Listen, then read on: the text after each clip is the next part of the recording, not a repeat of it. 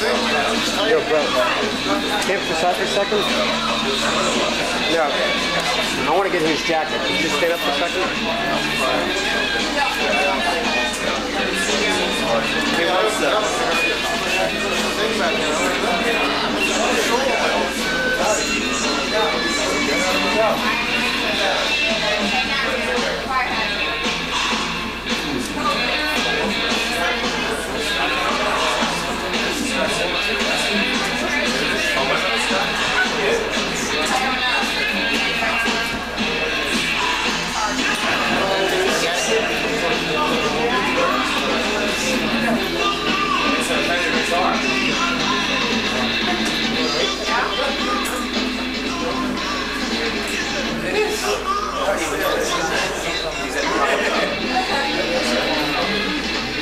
And it keeps on getting a call on this.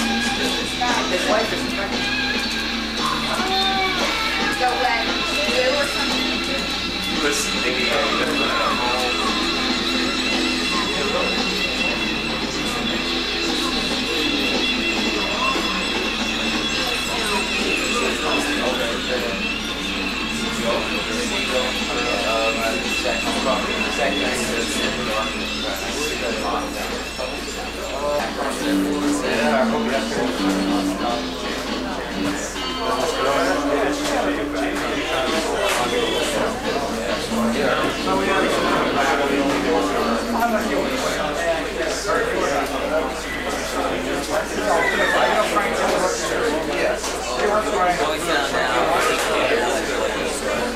First, you're going to see what happens. I started up with my partner.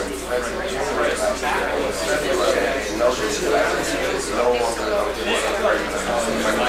share with him. I was going to put another wedding in.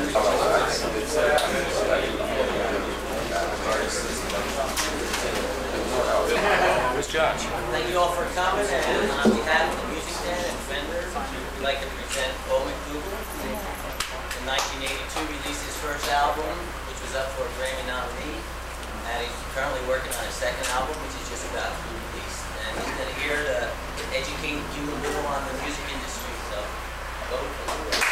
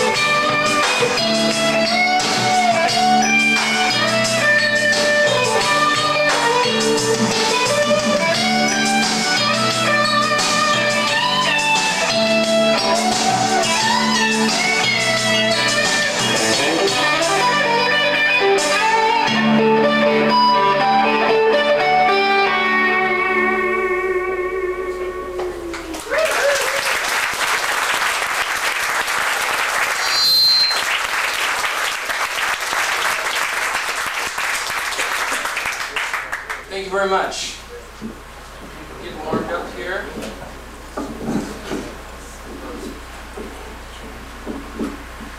Sorry for the slight delay. I had to make a phone call, and my wife is just about to have a baby, and here I'm on the East Coast, so I'm a little bit antsy here. So am I supposed to go?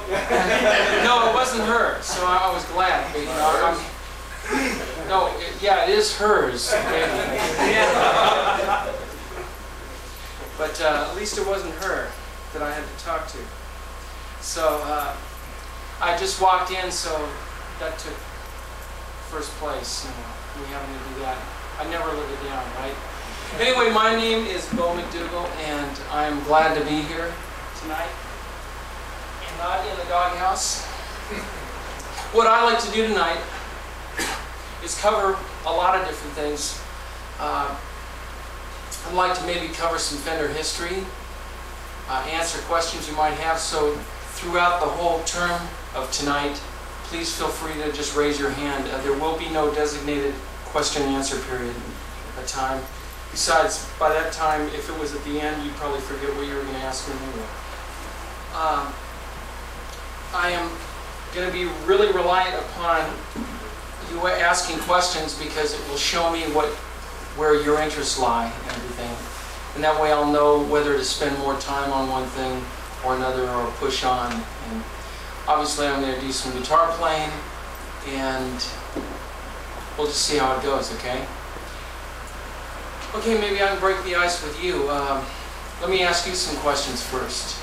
Who's been playing over 3 years? Oh, first of all, how many guitar players out there? Bass players? That's what else. Drummers? Keyboard players? Okay. Let's see, bass players again, once more. Okay. Significant amount, okay. Since we have a short amount of time, I'll be going an hour and a half, or maybe slightly longer, depending on if you still have questions and all this other stuff. Even with what we have up here, there's no way I could cover in depth everything up here. So if I've missed anything or passed it up, it is not intentional. Okay? Now I'm going to ask you some questions. Who happens to know what the very first Fender electric guitar was? Not you. No? No? Who said broadcaster? Who said it first? You went a broadcaster. Now they'll be fighting over it, right? I can't recall who was first. You guys are guitar players, aren't you? Oh yeah. You play nines? This is all I got. Yeah, I play nice. He does now. He does now. He just switched.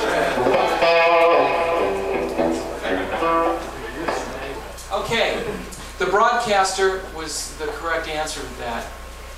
And Fender, I hope you can all hear me when I step away from here. I'm going to try to talk as loudly as possible, because I'm going to be switching guitars and doing all sorts of things. The broadcaster,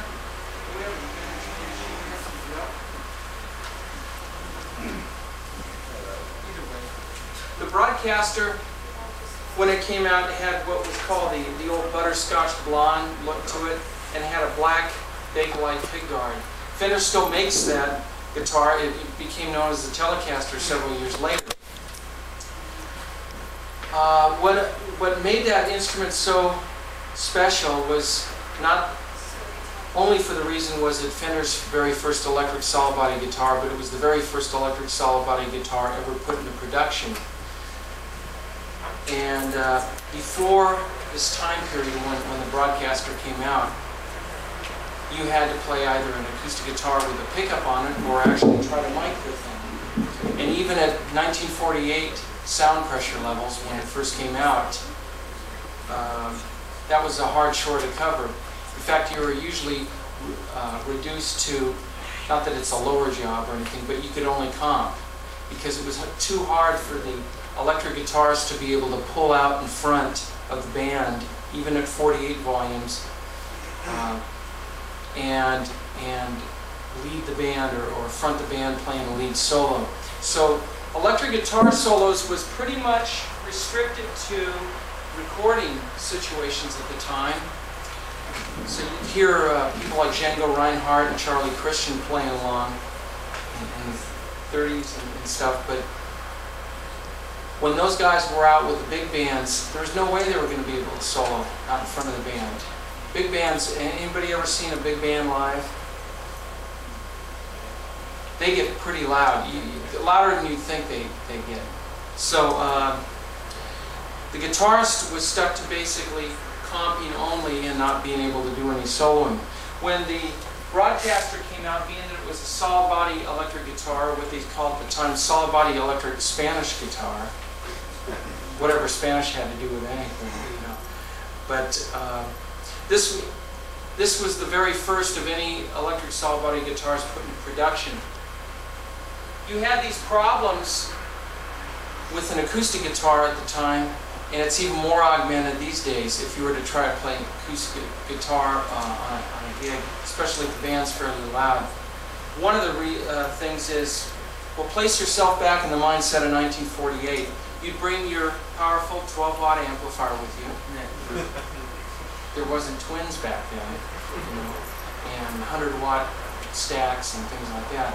So you bring your powerful 10, 15-watt amplifier, which was definitely smoking jack, you know, at the time. And secondly, you get up to a certain volume, and you get it's starting to feed back, and you know, so you'd have to back it down or take off the. No, they didn't even have any EQ on them, a tone knob, right? So you were stuck. So you didn't go over to your graphic EQ or parametric, and I mean the times have definitely changed.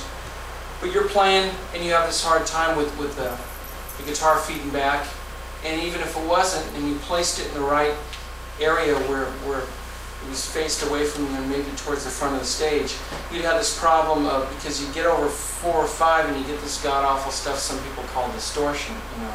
And of course you wouldn't want any of that in your guitar playing. Boy, have the times changed, right? Why would you want your guitar? I remember this one guy, old geezer, asking me, why would you want your guitar to sound like your speakers were blown? Why would you buy this little box? You know? So nowadays we've become connoisseurs of distortion, right? One guy might say, oh, I love that that clean lead type of tone where it's got a bump in the mid-range and you pick it lightly and it's clean and you hit it hard and it kind of snarls like Elvis's lip. Or maybe another guy in the audience might say, nah, that isn't a good distortion sound. I like the chainsaw effect. You probably heard all the jokes. What's the difference between a chainsaw and an electric guitar? Chainsaw has more dynamics, things like that. I am the object, the brunt of all these jokes. This guy upstairs who happens to be a keyboard player tells me all these. How do you get a guitarist to turn down? Put a chart in front of him. So it got real funny.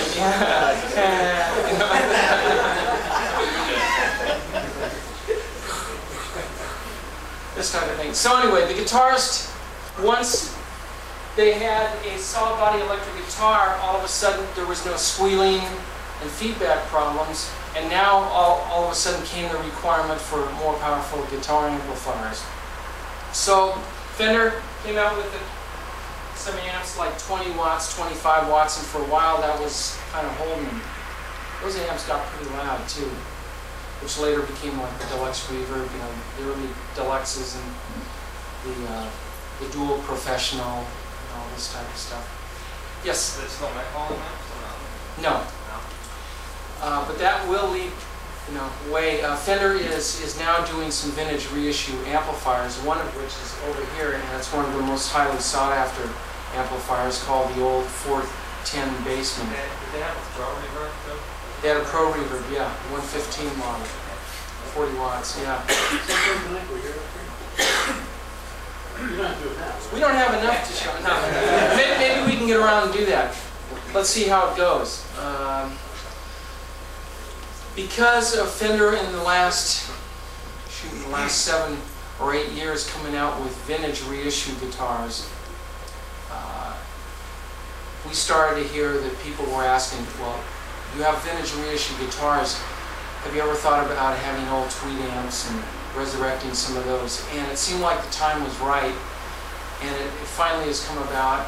That has the same signal path as the old ones. And in fact, we even got Alnico the old Alnico horseshoe magnets. And, we've done everything humanly possible. Now, this is not necessarily for the guy who says, he looks it over and goes, where's the channel switching? Or where's my effects loop? Or where's my digital reverb? Or anything like that. This is the way it was. In fact, any of you guys ever seen Spinal Tap?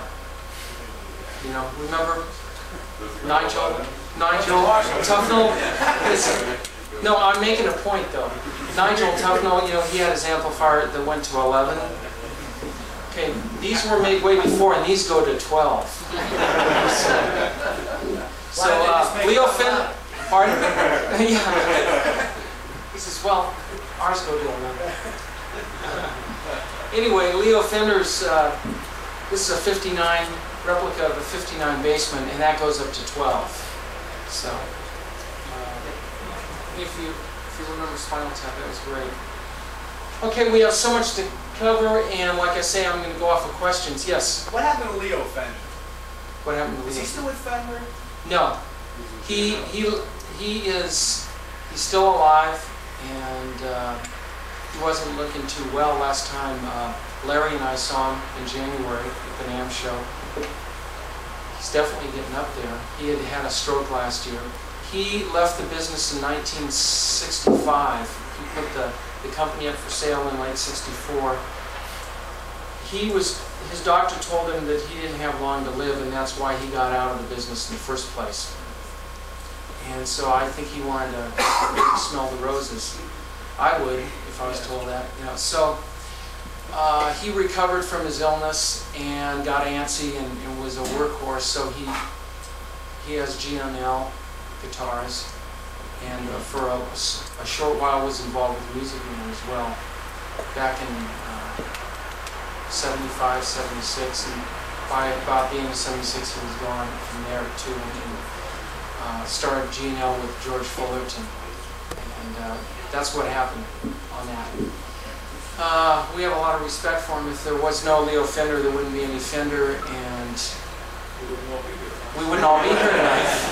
And I wouldn't be doing this wonderful job that I have of showing off some guitars that I have not only fallen in love with, but have been playing for the last 10 years, exclusively Stratocasters. Now we have different variations that have evolved since then, and I'm going to try to do them justice and show you some of them tonight, introduce you to them, and amplifiers as well. Like I say, this is kind of a hefty task because I like each night to be different, and each night there's a different crowd and different interests, different questions and everything, and it's always a nice challenge. So, okay, let me ask you another question.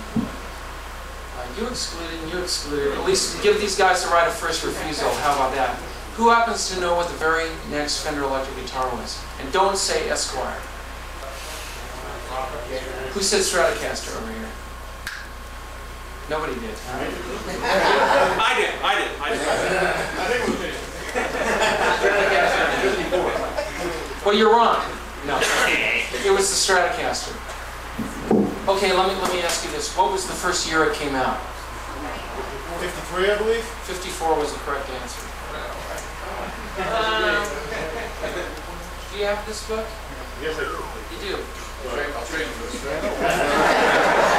Then I'll have to give you the broadcast. Here's a set of strings. The Stratocaster was the very next one, and that was 1954, which was the correct answer. Developed in 53, came out in 54. Let me grab something a little more traditional.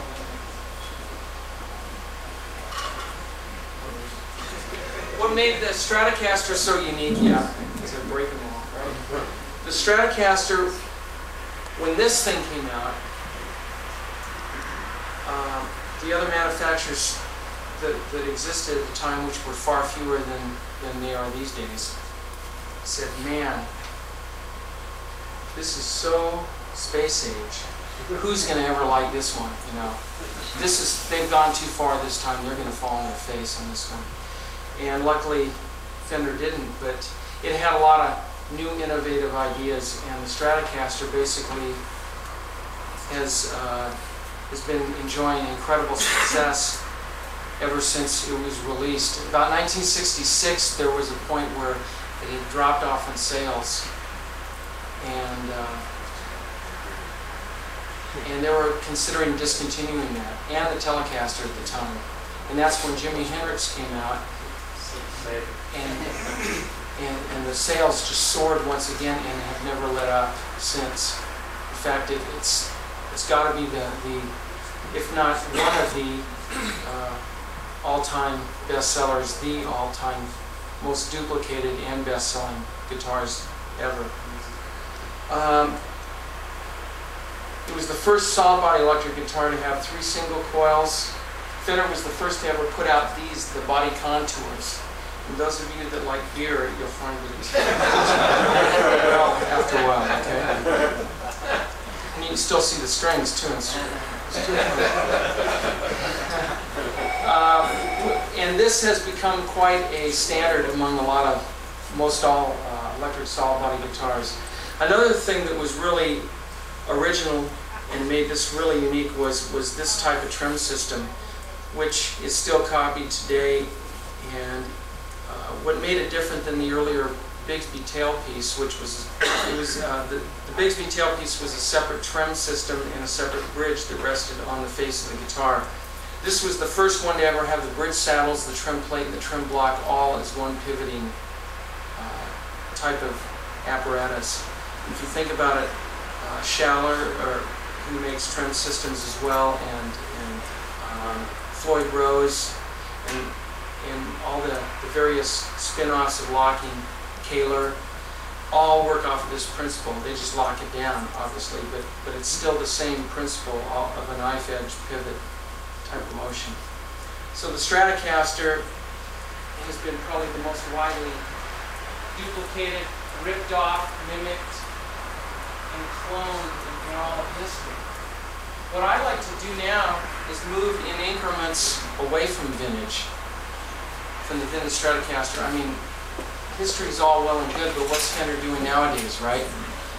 So, as we move in steps away from vintage, you're going to see some things that get a bit more radical. And I know there are things somewhere in there that will fit your liking. If you're a guitar lover like me, they'll all fit your liking. You want to buy them all. I keep telling my wife, no, it's on my sample account. I didn't buy it. After 3 months, it's like, how come you haven't turned that in yet? Because we own it. I don't say we bought it, we own it. It's the same thing. It sounds nicer. It's a selling technique. It's an investment. It's our new investment opportunity. Okay. The American Standard Stratocaster is the first one away from vintage. What makes this so different, you might look at it and you go, oh, it looks like a Strat. Big deal. What is different about this guitar are many little things that are all rolled into one. That won this the Most Innovative Guitar Award at the '86 NAMM show. If you go back 5 years, how many guys have been playing over 5 years? Great, seasoned players. 7 years? 10 years? I won't embarrass you anymore.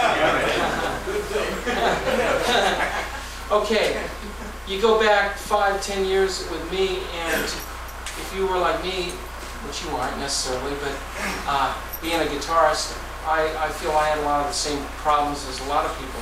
What I would do was I'd buy a new Stratocaster, and then I'd immediately have the frets ripped off. And I'd have larger frets placed on it. And then I'd have shallower tuners put on it. And then maybe I'd have them just take some of the finish off so it didn't feel sticky, and this type of thing. Just little things here and there. And this guitar has that and a lot more. It comes standard with shallower tuners. Instead of lacquer, it's a satin polyurethane finish, and it doesn't tend to get sticky. It feels more like a chalk pool cue. And if you ever, I know it doesn't happen around here, but if you ever live in an area that gets real humid in the summer, you'll appreciate this type of finish on a neck. And instead of the 7 1/4 inch radius fretboard, you took a 7 1/4 inch circle and laid it over this width, you'd have a 7 1/4 inch radius. If you were to have an old vintage Fender, it was 7 1/4 inch. Whether it was a P-bass, jazz bass, Stratocaster, Jazzmaster, Telecaster, whatever it was, that was the radius that was used on all the necks. Well, this guitar is a 9 1/2 inch radius, which means that it's a slightly flatter radius. It's slight enough to not feel much different than the 7 1/4 inch, so it still feels very Fender-esque and more like a vintage. But what it is basically done for is so that you can lower the string action. Over the last 10-15 years, it's been much more in vogue to have your string action lower and lower and lower and lighter strings and this type of thing. So this allows you to lower your string action so you don't fret out or buzz out as you bend it, a wild string bend over the fret radius. It didn't choke out like, you know, if you've noticed, if you've ever got your string action too low, it kind of goes, like you stopped it there, but you're going, this type of thing. So you have to back it off and bring it up just a little more and find out where it's at. This allows you to do it much lower. This also has a nice large fret that's added on instead of the small little skinny vintage frets. And it's pretty much, it's got me spoiled. A 22nd fret. It's weird going back to a vintage guitar now. And I really like vintage guitars, but this is much more, I think, a meat and potatoes type of guitar. It really does play great. 22nd fret added. And maybe you'll appreciate this. I did. This place is too grounded out too well. I'm not getting any noise. Anybody hear that? Yeah. You guys that have been around a long time probably notched it out of your memory in your bands.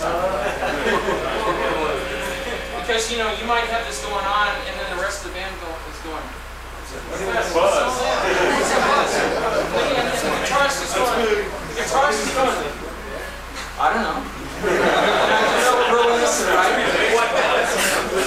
It sounds like some of you guys have been through that type of situation. So consequently, they start turning things off one at a time. The drummer goes, "Well, I don't have anything to do." The bass player turns his instrument off, and it might lighten up a little, might not change it at all. Maybe he's lying in, I don't know. Synth player, obviously nothing. There's still all of this going on, right? So the guitarist says, "Well, it's not." How'd that get there? Like it's some revelation, right? You've been living with it for years, but you're acting like it's some new thing. You're going, "Gosh, something's wrong with this building." Well, that is the sound of how susceptible single coils are, pickups. That's why in the late 50s, a guy by the name of Seth Lover came up with the humbucking pickup, which had a reverse wound, reverse polarity on it, and it took away all the noise. But along with it, it changed the sound. It was a pleasing sound, but it was a whole different sound than the single coil sound. So either you had this richer, thicker, warm tone and had no buzz, or if you insisted on having a single coil sound, you had to live like that. Okay, with this guitar, what Fender has done to change that a little bit, like I said, we're only the first step away from vintage, is they reverse the center coil and reverse the polarity so that when you're in position 2 or 4, you lose that hum. So it's dead quiet like a humbucker. And you still have that out of phase tone that Clapton made so popular. Instead of the single coil sound, right? Or should I say?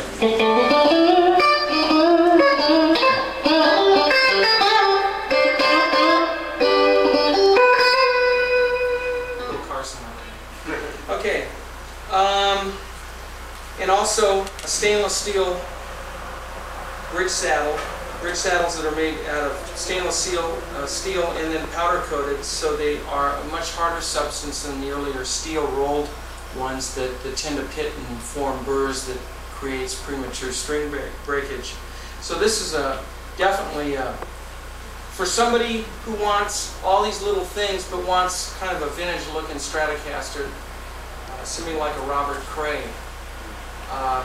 You'll like this one. In fact, I'll do a tune with this guitar right now. In fact, I'll do it with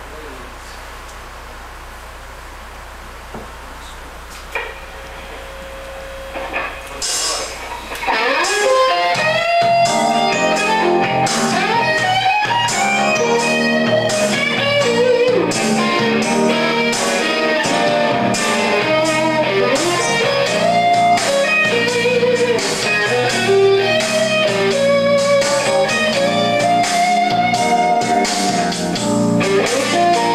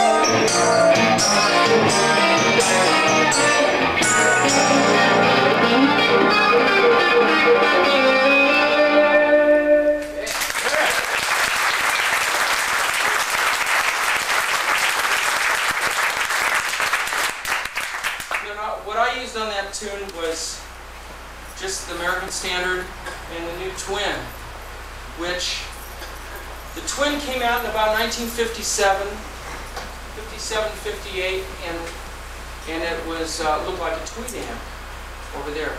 Had no reverb in it, and it wasn't through the long series of revisions of twin reverbs, you know. And it also was through the blonde period, and I guess there was a few brown ones that came out too, and then the blackface period, and silver aluminum face, and all this stuff. But this amp, I've been using one for just a little over 3 years now. I bought one just before coming to work for Fender, and I've fallen in love with it. I was using stereo setups, rigs, and everything. And I was getting tired of dragging all this stuff around. The reason I was basically using stereo, even though it's got some neat effects for rhythm, I was playing it for lead because I couldn't find anything that sounded good mono. Everything overdrive-wise sounded too grainy without having some handmade custom amp. And then a lot of times you didn't know what you were going to end up with. And you were stuck with, right? So I plugged in this amplifier. Like I say, it was just over 3 years ago, and I found that I could get a great mono sound, and I don't only have to be taking the 1 amp around. Runs at 100 watts here. I'm running at 25 watts, and on the lead I'm just right at 1. Stuff's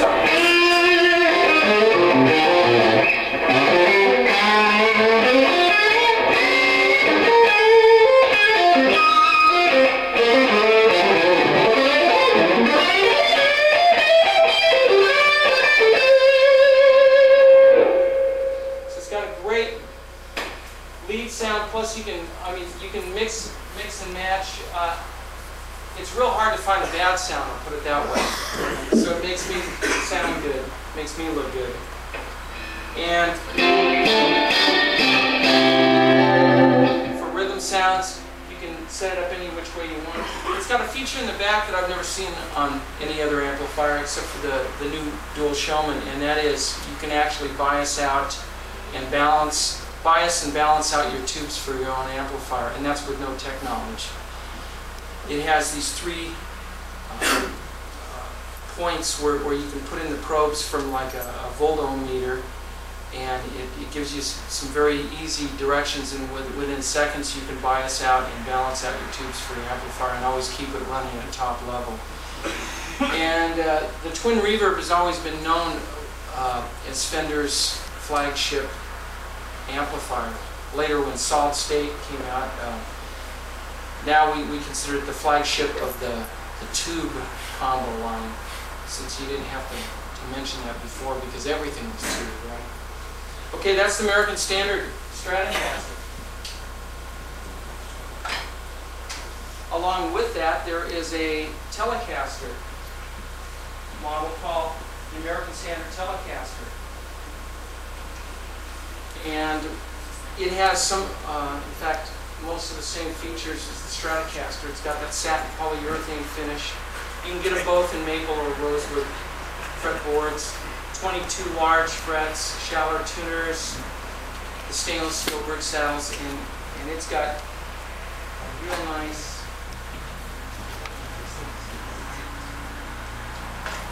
I've always liked the Telecaster in that you can get all sorts of different tones, and it's deceptively simple, having only 2 pickups and 1 volume and 1 tone control.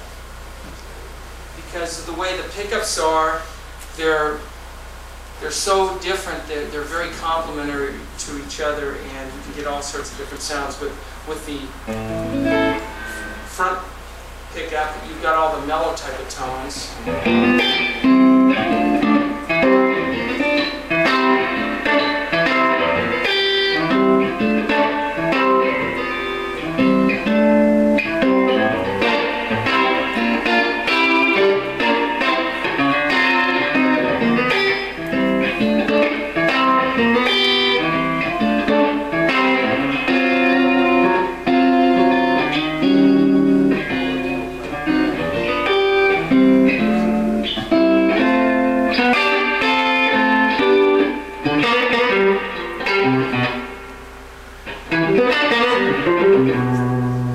And then you get to the back pickup, and you know, a lot of people know it as the telly pickup, right? The twangy type of thing. And if you think about it, in 1948, when the Telecaster, actually the Broadcaster, came out, they had made it for both kinds of music, country and Western. Because there was no rock and roll. Most rock historians consider the birth year of rock and roll about 54. So this was designed for both kinds of music. Yeehaw. And the thing that was so cool about it, though, later is that a lot of blues players, some jazz players, and R&B players, and guys that play both kinds of music, and rock and roll players, have been using heavy Telecasters, heavy users of Telecasters on a lot of different things. So you always got that twang if you plucked it like that, you know, get the chicken picking stuff.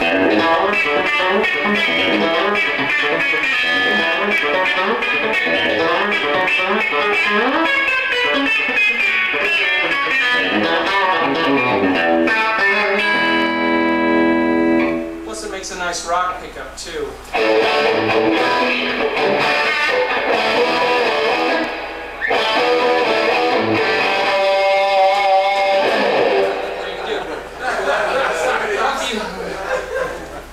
You don't have a whammy bar, you even get this with it. So that's the American Standard Telecast. I got a question for you. Yes. What's the difference between Telecaster Deluxe? Is it just the Strat and neck, or did they make them? Telecaster. Telecaster Deluxe. Did they ever make them, or? Yes, exactly. We don't have a current Telecaster Deluxe. So was there ever one? We have now. Old times, Bob. Tele Deluxe is from early 70s, Did they have the late big 60s. Stratocaster? Humbucking pickup. Why don't you help me out on some of this? I just don't want to have humbucking pickup, 2 humbucking pickups on it. Oh yeah, okay. Like Keith Richards uses a lot. It has the humbucking with 3 screws up here and 3 down here. It's much wider type of thing. Now, what was the question again? I'm sorry. No, I was just wondering if they still make them, or what the difference was between a regular Telecaster and a Telecaster Deluxe. Did you hear that answer? $200.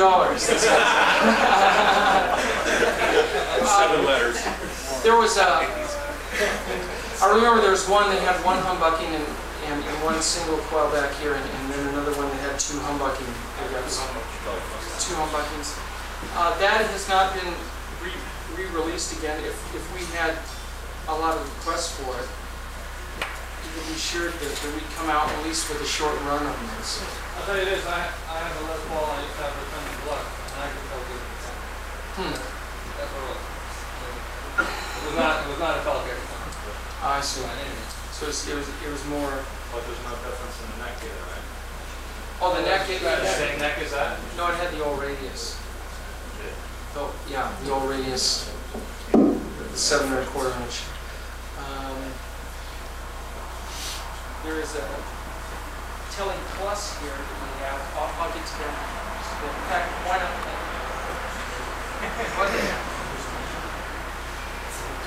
With a handicap.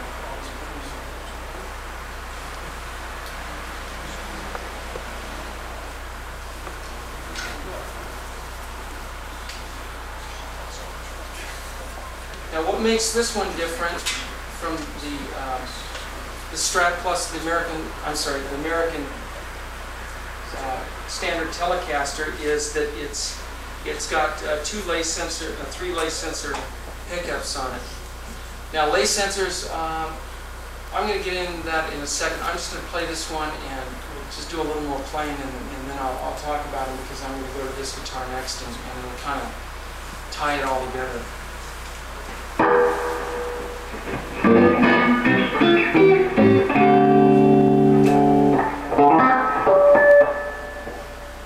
Check my tuning on this. I don't think I tuned this one. And you might say, well, it was shipped tuned. Why is it not? The UPS carrier could not have been that careless. Drop it, send it out of tune. Neither rain nor sleet.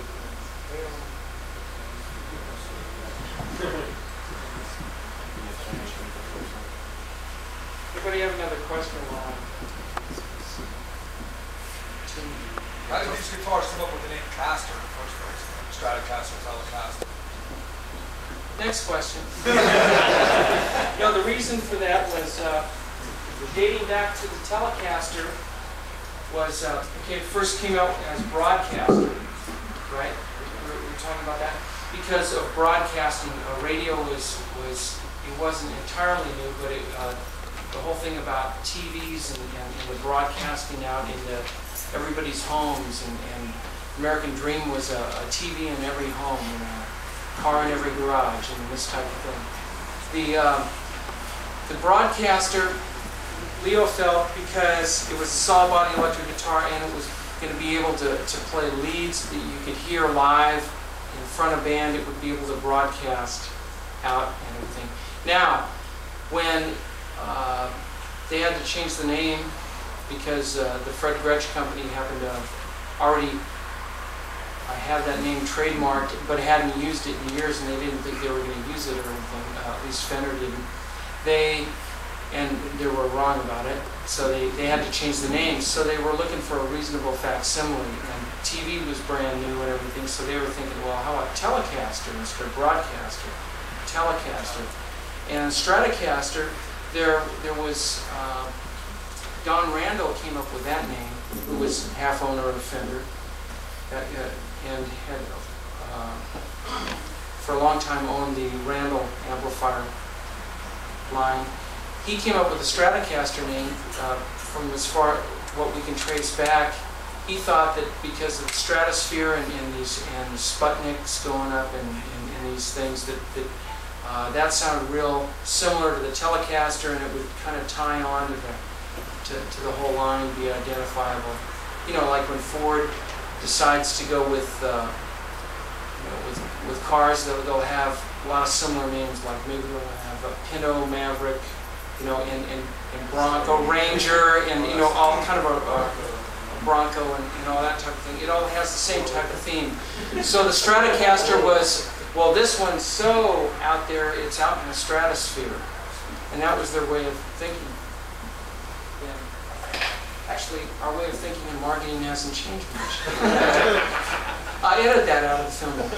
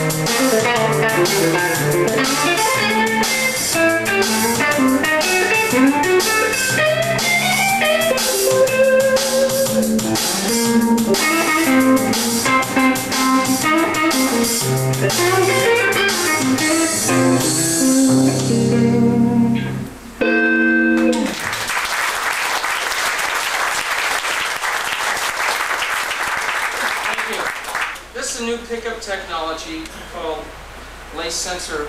Well, they're sensors. And what it is it isn't a pickup, it's a sensing device. And a lot of times we look at something and go, well, is that single coil or is that humbucker? You know, well, this kind of transcends that type of technology. It's a whole different thing going on. Besides, there's no battery in here to change. So you don't have that kind of harshness from an active type of technology. A fellow by the name of Don Lace, who designed these pickups or sensing devices for these guitars. This happens to be the Strat Plus. You've seen those on this. He found a way to make, with magnets and lots of coils, lots of bobbins and coils, with a matrix comb, a way of getting rid of the hum and the noise and keeping a real desirable tone and voicing it any way he chose. With the Strat Plus here, even though these are white pickup covers, these are called the gold sensors. You can get them in black or in white. But you'll see it if you looked at it closely. It says Fender lace sensor in gold here.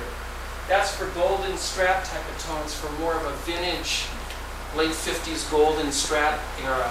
Then there is a silver sensor.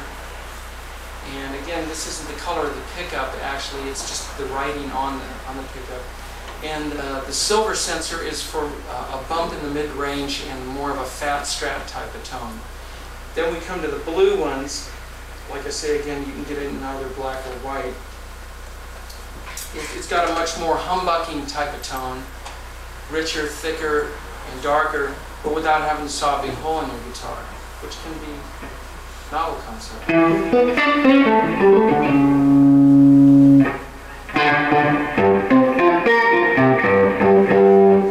And then we have the red.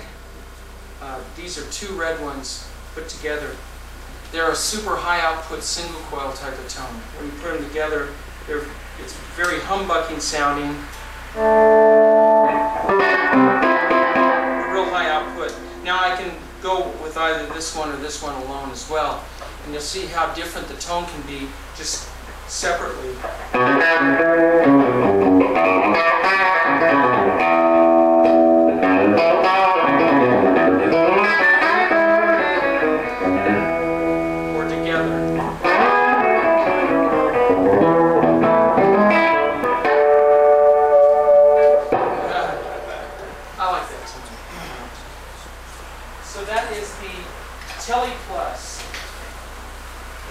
On the Plus models, are you going to still have that single coil Plus that you were talking about earlier, or something?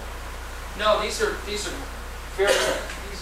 as quiet as a humbucking, if not more quiet, and still has the tone that you wanted. That's kind of why I went over that type of story and everything, because at least it's important to me as a player. I'd like to get that old Strat type of tone. But the only thing I'd like to leave behind is the old hum and the buzz. This is more vintage Strat type of tones. Get this on over here. So there's no battery for you to wind up.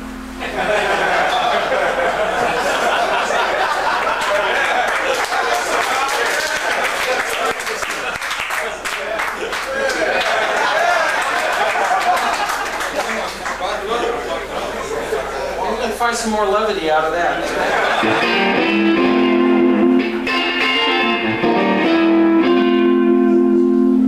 The old type of tones.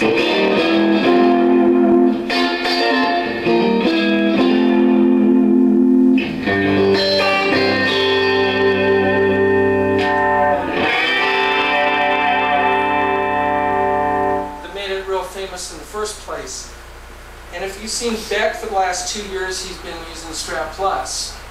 And 2 years before that, he was using American Standard. He was using what Fender put out at the time called Graffiti Yellow. And back in England, they were starting to call it Jeff Beck Yellow because he was the only guy who was using it.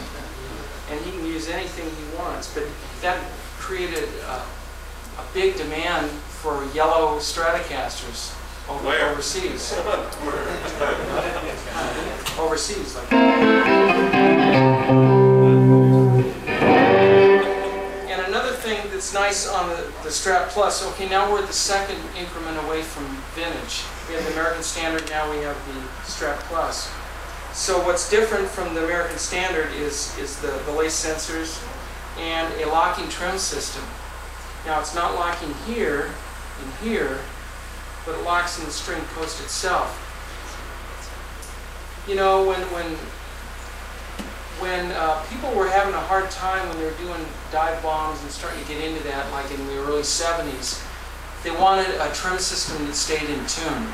They didn't say, you know, drill some holes through my neck here and clamp it here, and maybe I can cut the ball end off the string and bring a tool belt with me and all this type of thing. Basically, this type of trim system stays in great tune without having to do all that. Now, I'm not saying that it's going to take the place or even should even attempt to take the place of a Floyd Rose type of trim system. I consider guitarists in three main categories. Electric guitarists, that is. Maybe this extreme over here is a guy who likes a Les Paul, or a Telly, or a 335, or a Strat that he blocks up. In other words, he doesn't play the trim system at all. He doesn't even wind it up, you know. He leaves it in the case, and the threads probably look brand new on it, and he's never used it. And then you get over on this side, and here's a guy who's made a fine art out of playing like a Floyd Rose or a Kaler type of locking trim system, and wouldn't even think of going on stage without it. But both of these two areas together don't even make up the guitarists in the middle that still have never even made up their mind about the whole thing. And maybe some of these guys and gals have tried it, and they went down on a dive bomb, and they come back up and they sound like, so they go down a hero and come up looking like a fool, right? And maybe some of these other guys, they've been playing on gigs and they didn't like all the rituals involved. So they kind of shined it on, and they didn't like the learning curve that you had to go through on working it all out. Yes? I just have a question. About 5 years ago, I saw Johnny Winter, and he was playing a Fender Strat with a bar on it, of course, and he fell on stage. I mean, right on top of the guitar. It was the stage, the bar, the guitar, and he got up and did tune. Is there any way to electronically tune the guitar, or does it have to be manually done by the player? It was, I mean, he fell right It'd on have to top be of done the by the guitar. player. Where was that concert? I saw that. Did you see him? He fell right on top of it. Really? He was over the monitor. And he landed right through the bar. You hear the guitar go, like almost go out of tune. You hear the bar collapse. He was in tune. Perfect. Well, there have been guys in the past that have learned every little bit of the inertia and everything, gotten into this whole thing, and with their, I mean, you know, you got an Eric Johnson type of guy, you know, that knows exactly how many raps on which string post, and he spends all this type of hours. Supposedly, he can tell the difference between an Eveready and a Mallory and all this type of stuff. But anyway, he plus with, you know, each groove of the bridge, you know, using some soft, you know, graphite from a pencil, and that takes a lot of the friction away. And find a way to dispense of the string trees, but he knows exactly how many winds on his B and high E string and this type of thing. A lot of us, we might, as persnickety as we get, I haven't seen anybody as persnickety as Eric. And I mean, that's good. And no, Buzzy Feet is another persnickety. But these guys, for the average player or the average great player that just is interested in going out and pulling it out and playing it, they don't have the time for that. And so it was kind of out of most people's realm to be able to use the standard whammy bar and come back in tune. Maybe sound. You know, "Whoa, I hate guitars, man." Why do you ever seen that face? You know, that disgusted look from the drummer. You know. Along with that, these days you have synths, obviously, and they're so dead on accurate, it really sticks out like a sore thumb when you're out of tune. Before, you'd be in a guitar band with another guitar, or maybe it was a guitar, bass, and drums only, and there's nobody in your same register, like say Hendrix, a lot of times was out of tune here and there, and he'd just be tuning as going along, and it didn't grate against you than having somebody who's literally playing dead on chords and this type of thing. And it really is more important now than ever to be in tune and really in tune and conscious of it. Well, this guitar basically is geared for these guys here in the center that have never quite made up their mind. They would like something that stays in tune, but they don't have to go through the learning curve of this over here. Maybe they don't want to get another guitar that has that type of apparatus on it, or maybe drill out their, you know, and route it out further and this type of thing. You know, you always go through these things of, well, what if I don't like it once I have my guitar, my favorite guitar drilled out and routed out and all this stuff. Maybe it'll change the tone and all this type of stuff. So this allows you to string it up like normal. And you'll see up here there's 2 rows of roller nuts on this. Trev Wilkinson makes this specially for us, this double roller nut. And it has 6 individual steel hardened bearings in the front and 6 in the back. The 6 in the back are to allow you to get rid of the string trees. The 6 in the front is to take out the friction when you push down on the whammy bar, because there's friction there, and a lot of times it never quite comes back to where it originally was. You know, so you're out of tune again, right? Another thing that can be a problem, some of you guys change strings, that's why I hand out strings. Get rid of the ones with all the cheesecake on it. But the string post itself, you take off the string, and maybe you have a 12, 15-year-old guitar, and it can feel like a 4-year-old's loose tooth. Well, that's not going to come back in tune either, because you might have 800 pounds of pull or whatever it is on it, and you push down on it, and come back, and maybe it goes, watch this, guys. It shifts over to the other.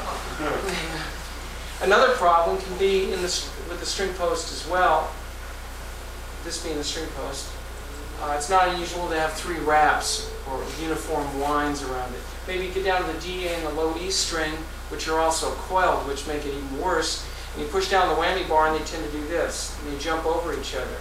And you let go, and they don't go back this way. They stay like this. And of course, you're not going to come back in tune either.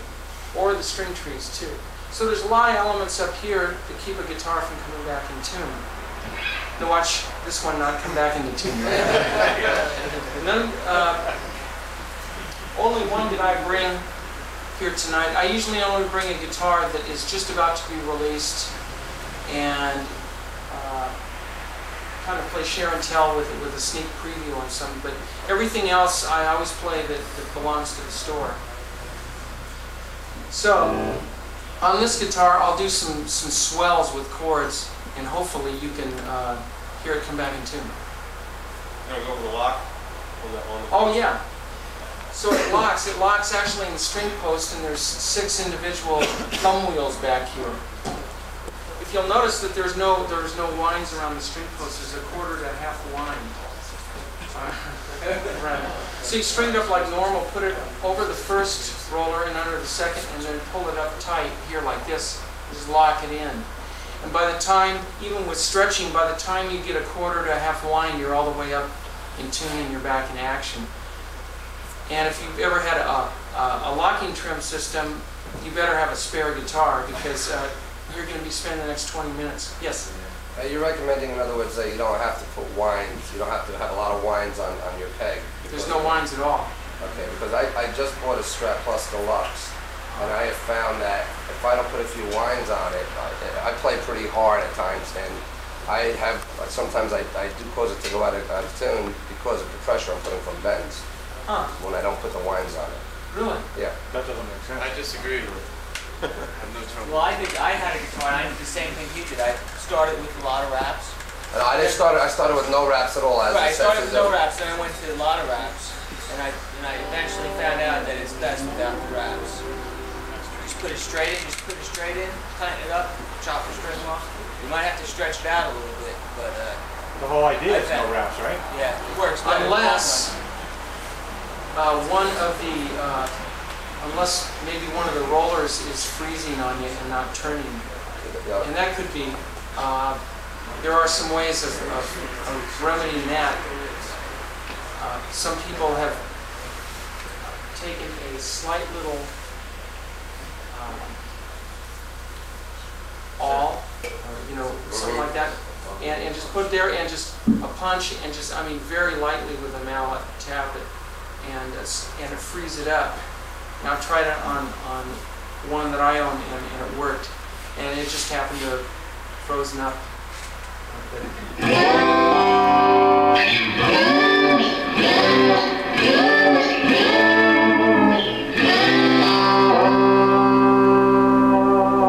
Reasonably in tune, huh?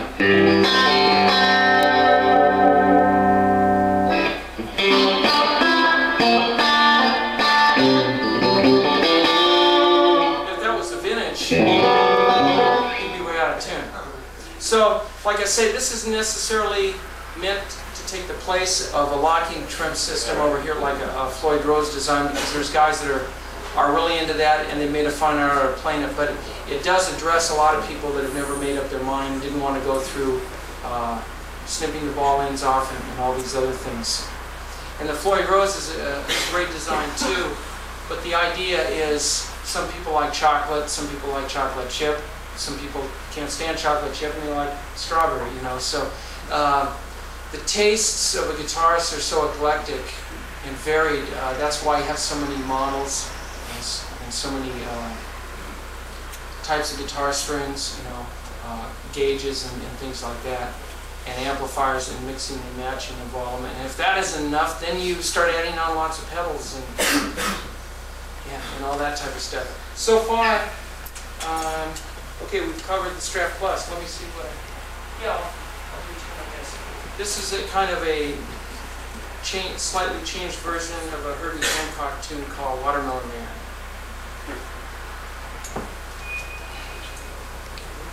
Oh. No, it's not. That's the next one after this one. I'll play two in a row.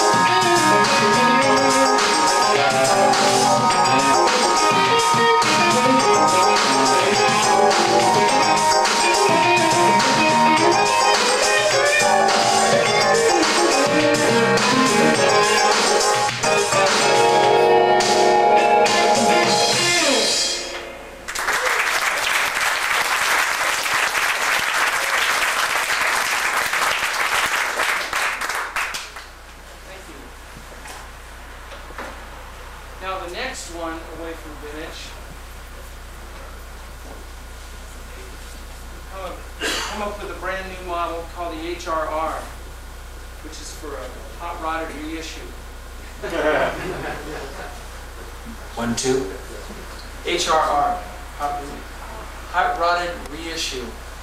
And it's made more like a vintage type of Stratocaster, but with some strange little mix matches with it. It's got the vintage tuners, but that satin polyurethane I was talking about instead of the lacquer. But it's got a different shaped neck. It's shallower front to back. So it's a very shallow oval.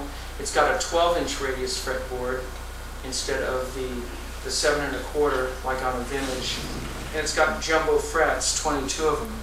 So it's fits in this slot over here, and if that's what scratches your itch, which it did me, it's something that we have not come up with before, and it's a real nice combination. Pearl dot inlays, standard Stratocaster pickups with a DiMarzio humbucker, splits, so you can go humbucker or single coil. The new Kaler / Floyd Rose designed locking trim system. It's the new Steeler, which it's a much heavier duty type of system. And a vintage type of body, but with a bevel here so you can get in up for high playing. And this thing rips because you can get all the vintage type of Stratocaster tones, because this pickup is back under its original point, where instead of with 24 frets where you're pushing the pickups together and getting a different sound, yet a more modern sound. This has more of a vintage sound when you get to the single coils. And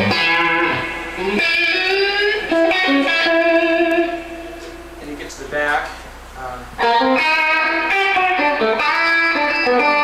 Single coil and humbucker.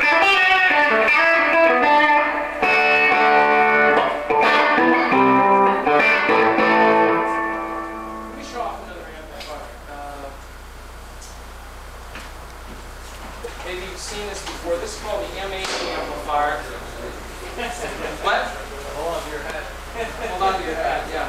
See, it's going to drill right there. The M80 amplifier. And do you suppose you know why they came up with the name M80? Do you have M80s out here too? Oh yeah. We're lucky to have a hand. We used to play Dare, where you hold it till it got down to the silver part before you threw it. You know, when you're 8, you do things like that. Okay, nice clean sounds. It's a full 90 watts RMS. Now you can get it as a combo version. Forget about this part first. The combo version with 112, or you can get it as a head version, use with this, or a rack mount version, which has its you take out a panel and you've got 3 rack spaces right there with the rails and everything, so you just put in your existing rack gear in it, and it makes a real clever packaging idea. Yeah, this is solid state here, this one. Thank you, Larry.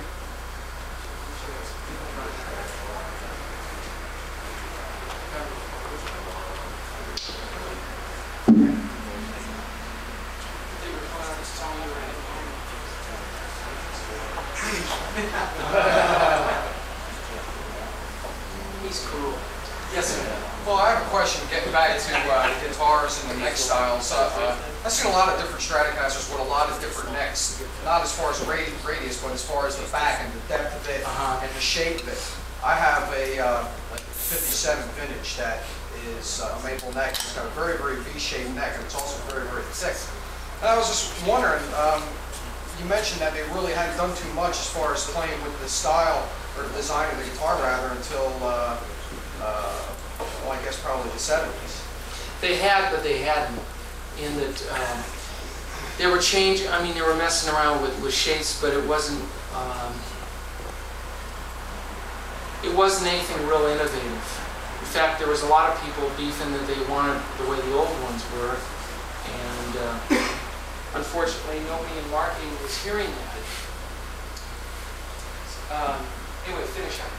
Well, I just was wondering why, or basically what was the standard style of, the shape of the back of the neck. Like I say, my 57 is very, very V-shaped, and then I've played some late 60s models and some early 70s models that belong to friends of mine, and just ones that I picked up in stores rather, that are much more rounded and not as deep, not as thick. Okay.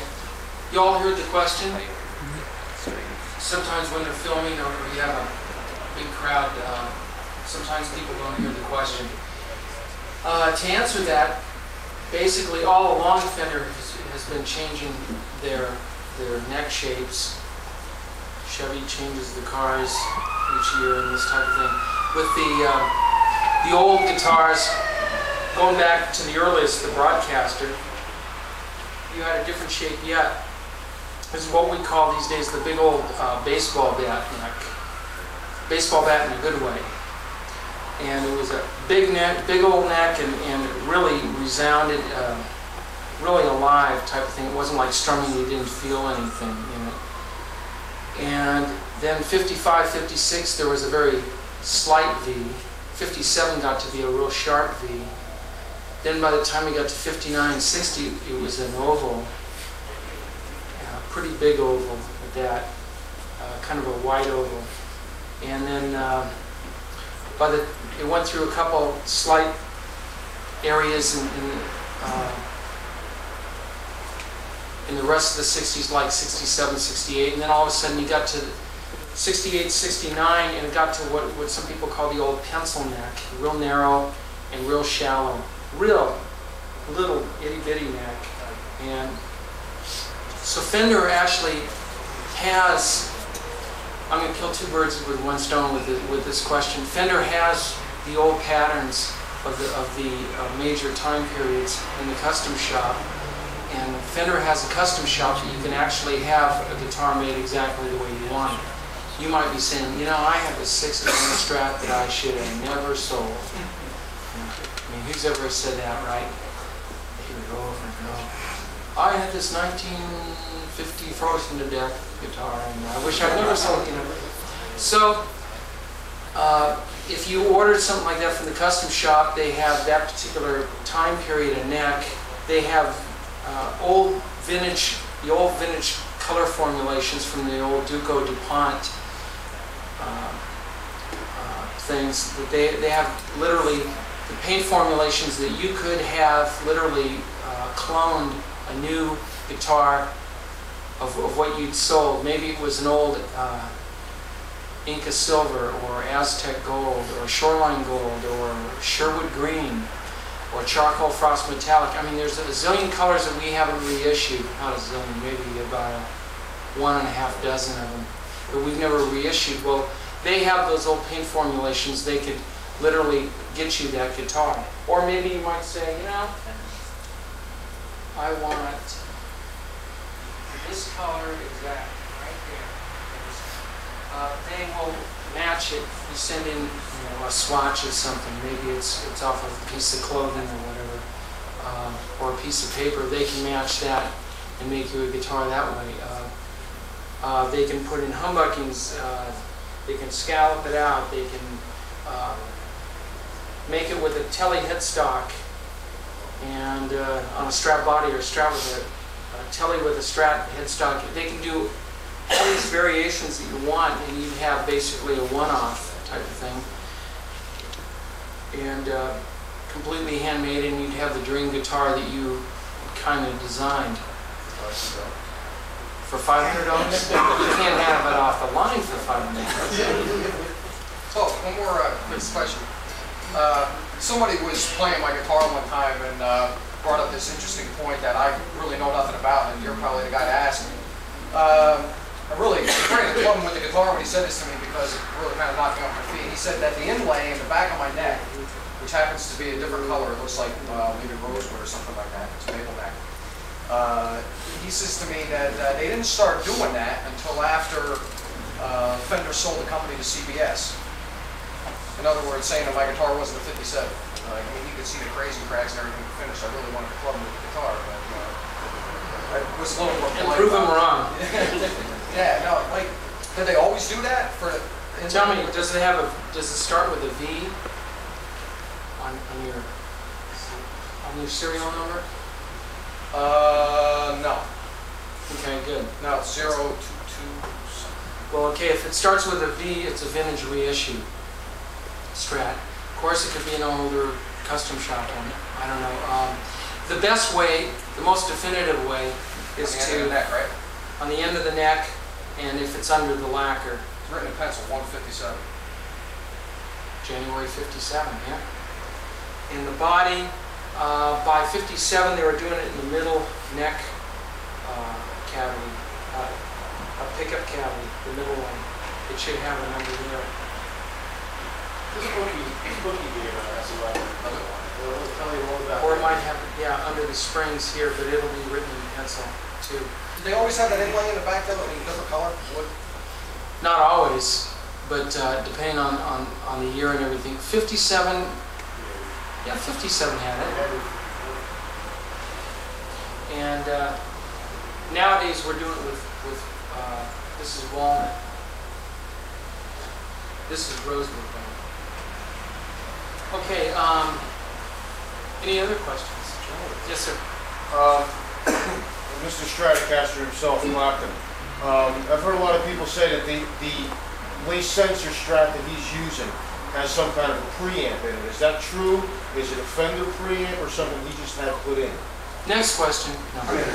You know, Yes, it is. It's got a. Do we have one here at the moment? I can talk that one down. Eric's using it. Okay, to address that, we do have some vintage, some artists that have been doing signature series guitars for us. It kind of worked into that. When this seemed to really present itself, Clapton had been using Blackie for about 12-15 years before. He came to Fender and asked if we'd make him another guitar. And Dan Smith, who happens to head up the guitar lines, proposed to him, maybe we could have a vintage, a signature series model guitar for him. Obviously, he didn't need any more money, so it wasn't out of money, or he didn't need to get any better known either. So he's been. The only thing I've ever seen him endorse besides Fender is Guild on acoustic guitars. And so, well, we'll stick to guitars. But, you know, he isn't with, like, he hasn't bounced around from company to company. He knows what he wants, and what Eric wants, Eric gets. And so it was quite a compliment, more to us than actually to him, I feel. So he kind of had carte blanche to do whatever he wanted, and we wanted him to decide on what his dream guitar was. And that's how it led up to the specs on the Clapton guitar.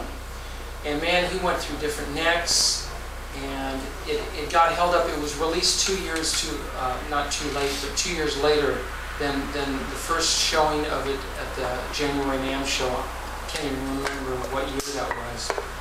You remember, Larry? 86, 87. The first time shown? 87, I think. 87? Yeah. Well, what we wanted to do was have him have enough fishing line that he could do whatever he wanted and decide and experiment, and then finally come down to the thing where forever hold your peace, right?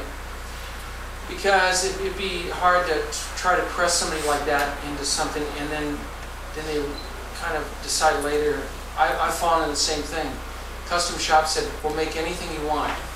And you think you know what you want, and you write it all down, you go, but you know, maybe I could do this too. You know? Gosh, this would be nice too. But it's one guitar though. You know? So it's like you have one wish. So, with Eric Clapton, he went with a real sharp V-neck. It's sharper than his 57 Blackie. And then he wanted it softened up. And then he wanted the fret radius changed. And then he wanted a 22nd fret added. And then we had this little switch down here. He decided he wanted active all the time. It would either put the active, the mid boost on or off. And actually I have one of the first 12 in that way where it has a little switch and 21 frets and lacquer and all this stuff. So there are some perks. There is another investment? So that went under the bed immediately though. That was another investment, right? Sorry? Another investment, right? Another investment. They gave opportunity. So Eric kept changing his mind, and then he'd go out on the road. it wasn't like he changed it a whole bunch of times, but he'd settle in on something, then go out on the road, and he has this policy. He'll go hit the road for 6-9 months, and you can't bother him while he's doing that. And when he gets off, he doesn't, for the next 3 months, he goes on to hideous and decides he does not want to talk about anything about music and doesn't even pick up a guitar, you know. He's completely on holiday, so to speak. And so, I mean, that hangs it up another year right there. And then it's, oh yes, let's see, where were we at on that? You know? He goes, well, I was thinking, I'd like this change. Well, then you have to get an amendment to the contract, otherwise, just so that there's no miscommunication or anything, and then him initial it or sign it. And that's what happened. But the reason we were going to these painstaking degrees is because we noticed just before we were putting ours out that there was other people doing not vintage, where am I keep saying that? Signature series models, but the problem was you'd see the picture of the artist playing, and you'd look at the thing that bears their name on the headstock, and you go, gosh, that's kind of vaguely resembling it. You know, what is this one? The hot rodded version, because he wouldn't touch this one that has his name on it. You know, so we wanted exactly what you grab off the wall being exactly what the guy's playing on stage. And I played his real ones, and I own 2 Claptons, and they were exactly the same. So there's been no alterations or secret things thrown in it or whatever. But what it is, it looks normal, like a mild-mannered Strat guitar, except it looks a little more like this with the lace sensors. Now, it's active, but not because of the lace sensor technology. It's active because of a mid-boost, active mid-boost, which is routed out and placed under the pick guard here. And because there's so many good guitarists, seasoned guitarists that work at Fender in high places, we knew better not to put a 9-volt battery under here, because you have to go bending it back and trying to get at your 9-volt battery because it's pooping out in between, you know, on your set. It's back here, right here, and it clips in right behind these 6 screws and just barely clears the spring. So it works out great. And all the way back on the tone control, this one here gives you a Strat tone. And as you dial it clockwise, you get a much thicker and a much higher output, about 20 dB boost. Eric calls it his compressor. It's not a compressor, actually.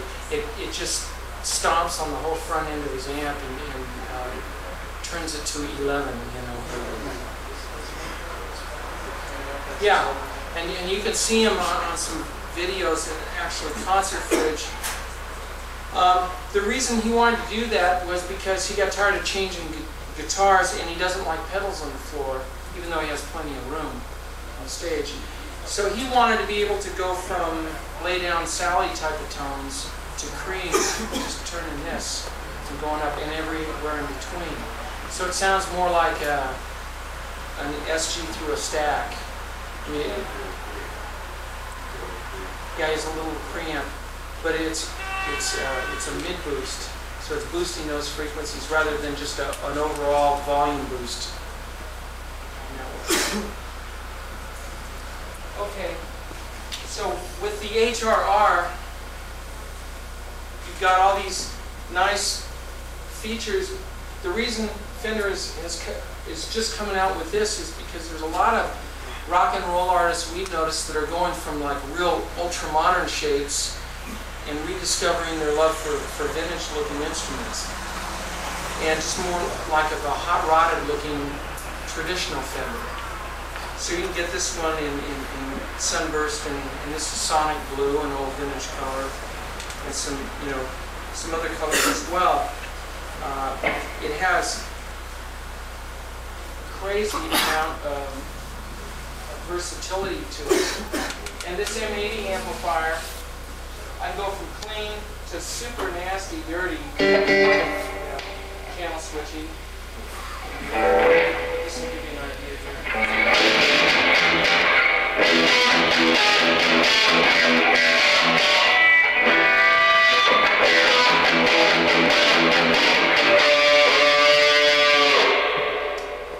Packs quite a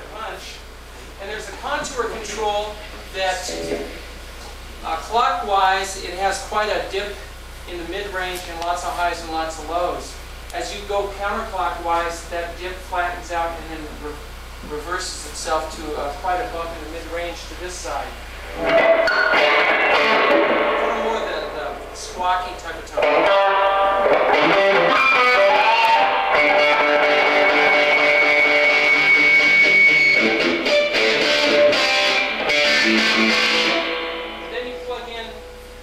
This head with a 412, which I think makes it really shine because it gives you all that sluggy in the gut, low end. And I've seen guys that buy this kind of configuration where they don't just buy the head and the bottom, they'll buy the combo on the bottom, so that way they can practice in their bedroom or low, or when they go out and play the gig, they take the whole thing along, and what you have is you come up with something like this, actually exactly like this.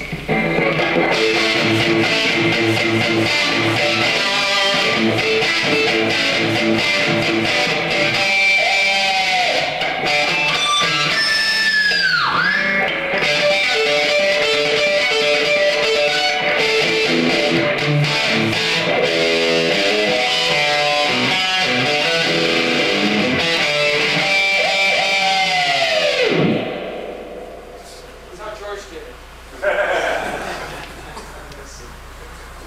And lots of volume and clean.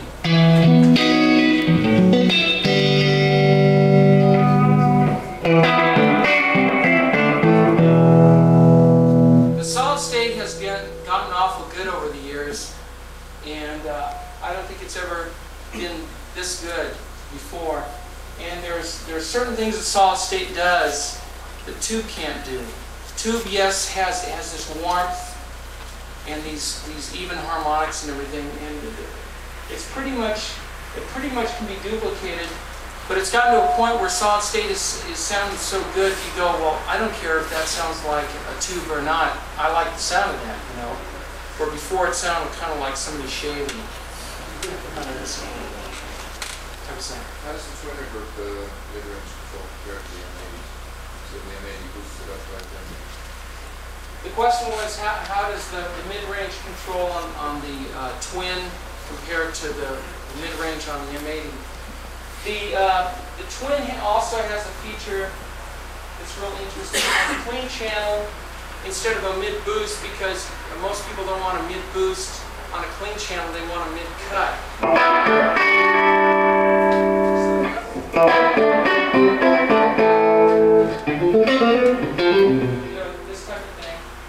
And now, over here, when you get to the dirty side of the Twin, the channel 2, the distortion side, when you pull out the presence control, you have a notch filter. And that digs out the mids and gives you a lot more versatility, plus the mid boost itself. So let's see how we get it.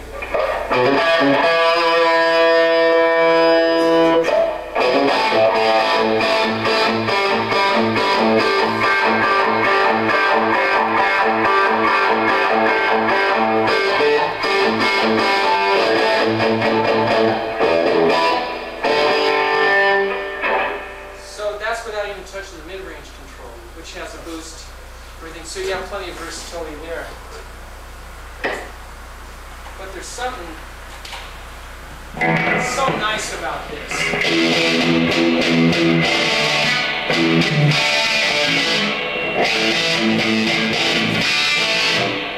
I think it really shines with that bottom.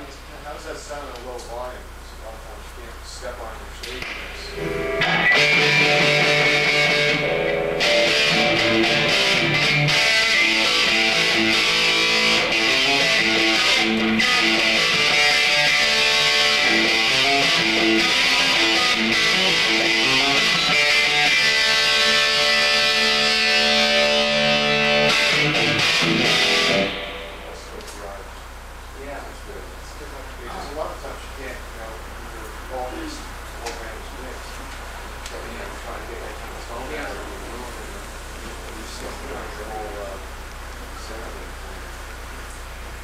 Along with that, it's got 3 baby brothers. The Rad, the Hot, and these are from California, right? Totally. And the Jam. Now, I didn't come up with those names, but the Rad, Hot, and Jam. And the Rad, hey, we don't have all these plugged in. I'm running out of time and stuff. But I'll just review them real quickly with you. You have 20 watts in this one with an 8-inch speaker, ported and closed back so you can get a little more low end. It's got a 4 push button control that gives you kind of more of a Walkman type of approach where you have pre-selected tones, but then you have this same contour control as over here, where it really radically changes it. So you actually have a lot more than 4 type of pre-selects with that. And then you have, you can plug in here with your Walkman or CD disc and playing along with it. So you can hear it in there or with your headphones. Some people say, well, why don't you just plug it in here? The thing is, if you're playing a distorted guitar, you don't want your music to sound like a kazoo. So you get the music in clean and you're mixing in the guitar distorted with it. Next one up is the Hot. This is 25 watts, a 10-inch speaker, same front end except you have reverb added. And then we have the Jam that is 25 watts as well, but with a 12-inch speaker, the same preamp, and you have reverb and chorus added.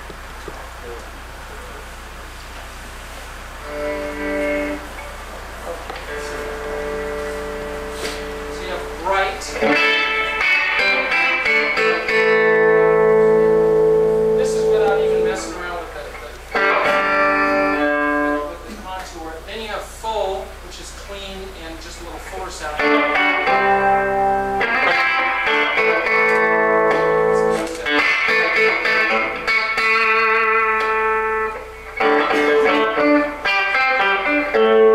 Then you have Crunch. So Crunch is for more of a clean lead type of tone. And then you can bear down on it and do the Elvis. It's clean.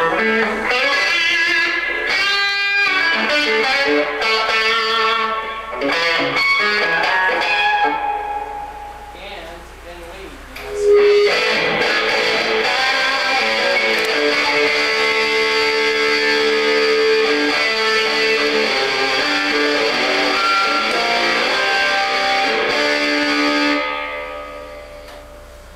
And for $200, I don't think you can touch it with anything.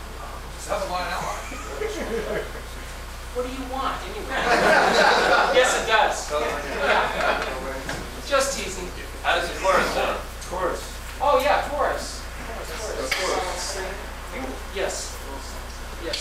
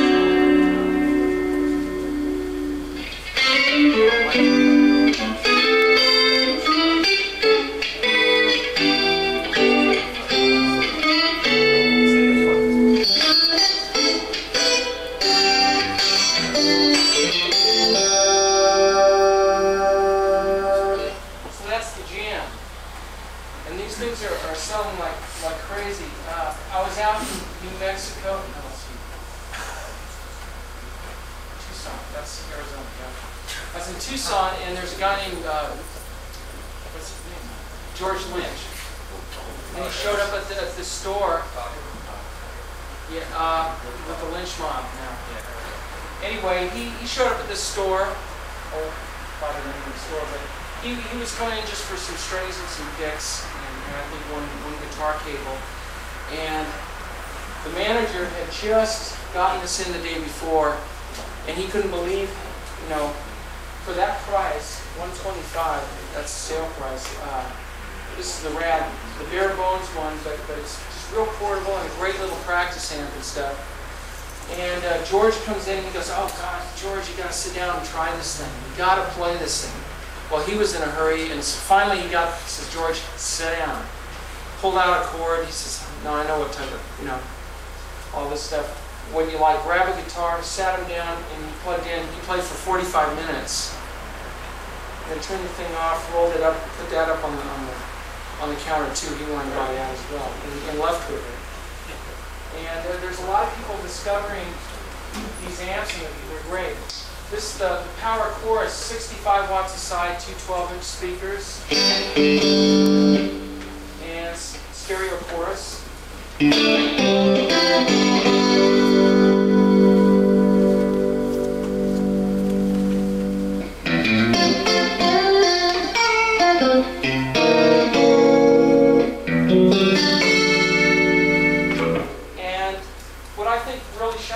Amplifier too is that you can actually set it up for 3 different tones.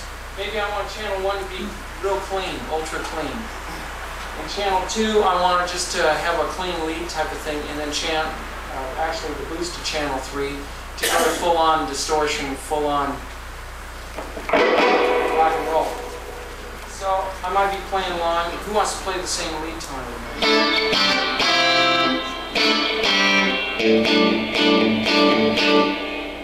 Going to the next one, which would be like a clean lead type of tone.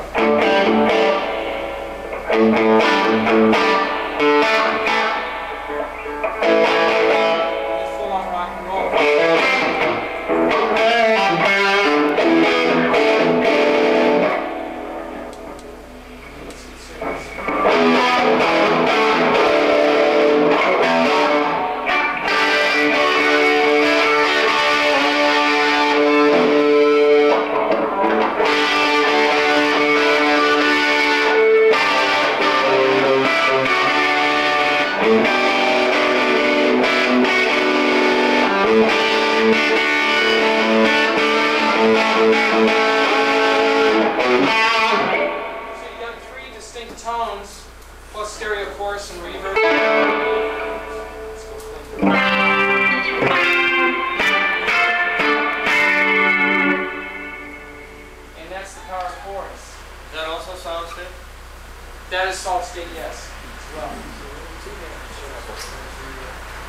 The only tube amp I've shown you so far, but it's not the only tube amp up here. There's a Super 60. It has 60 watts and is all tube.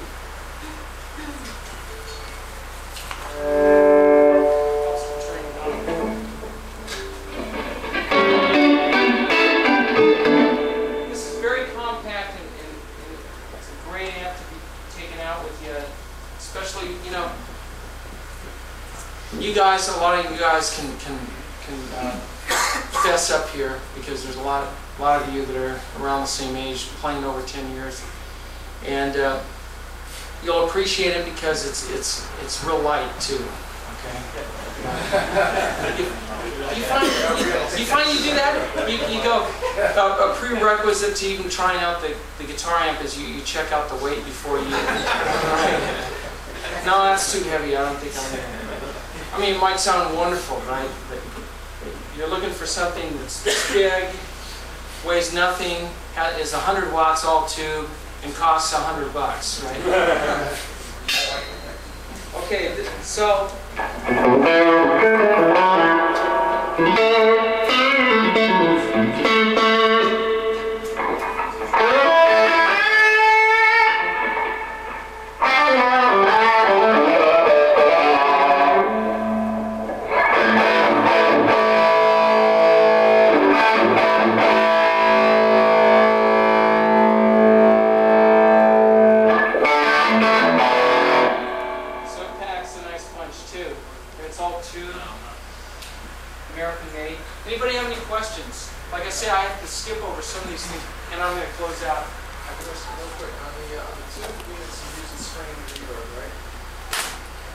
Yes. And this one here, does it have springs or is that digital reverb? Like this? No, on the Power Chorus. It's spring. It's also spring? Yeah, it's also spring. You don't have an Ultra? No. There's one up here. Oh, is that? Here's an Ultra right here. Oh. I just wonder what it sounds like. What do you think? I don't know. You guys want to run, or do we got time for Let me show that one on. something that's Why not? really not vintage? Not a fan. You know? Now, I think this is in tune. It was shipped in tune.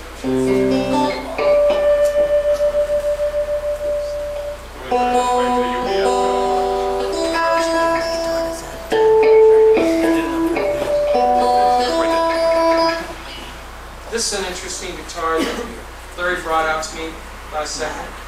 Fender is doing some guitars without the Fender name on it, and some of them have shown up with the DiAquisto name.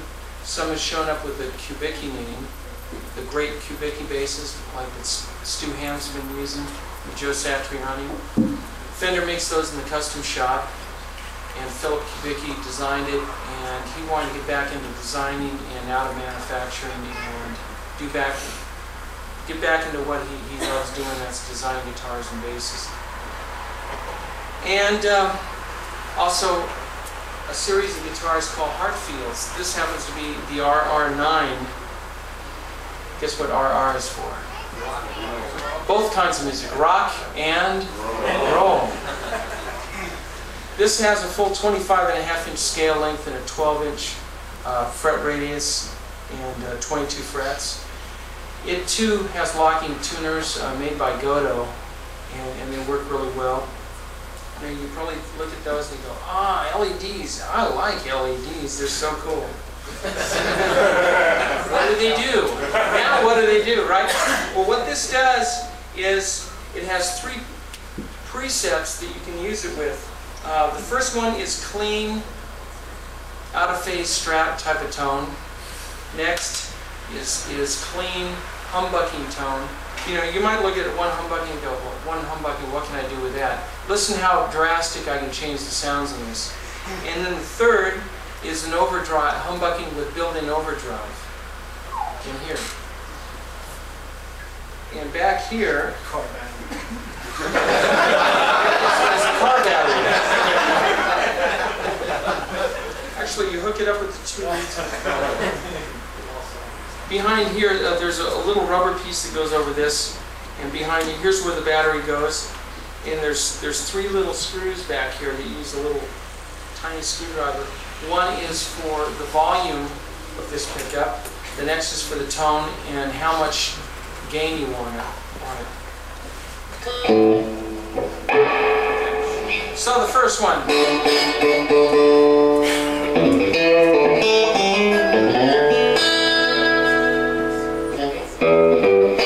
Kind of the out of phase type of tone.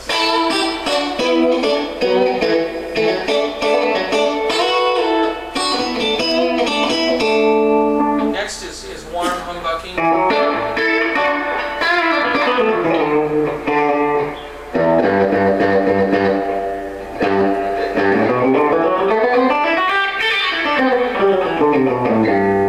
And then the next is humbucking with overdrive, right?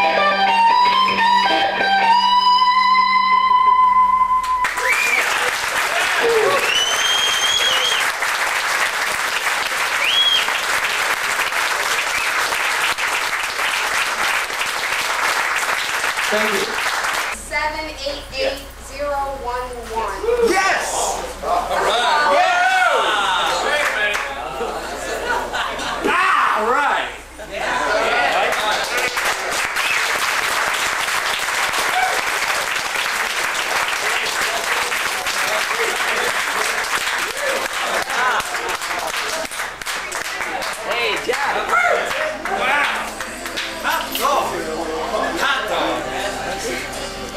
He goes, okay, I'll take number 11. Is that it? When I gotta walk out.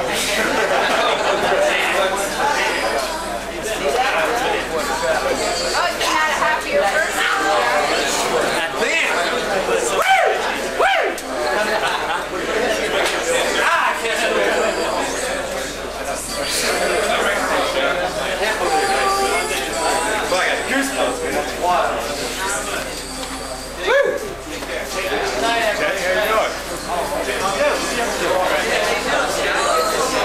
Long time no see, Jay. How are you?